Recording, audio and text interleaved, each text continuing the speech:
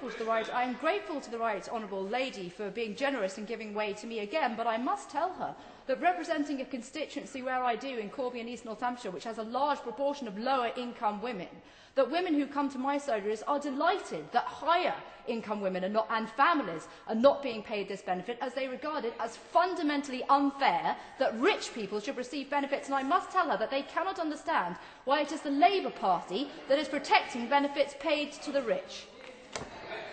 And are those same constituents equally delighted about the cuts to child tax credit, the cuts to the baby tax credit paid in the first year, the cuts to the Sure Start allowance, the cuts to their Sure Start centres, and the huge numbers of cuts that are hitting low-income women across the country? I bet they're not. And I bet she didn't ask them about that when they came in and she started talking to them just about child benefit for higher earners. I'll give way to the Honourable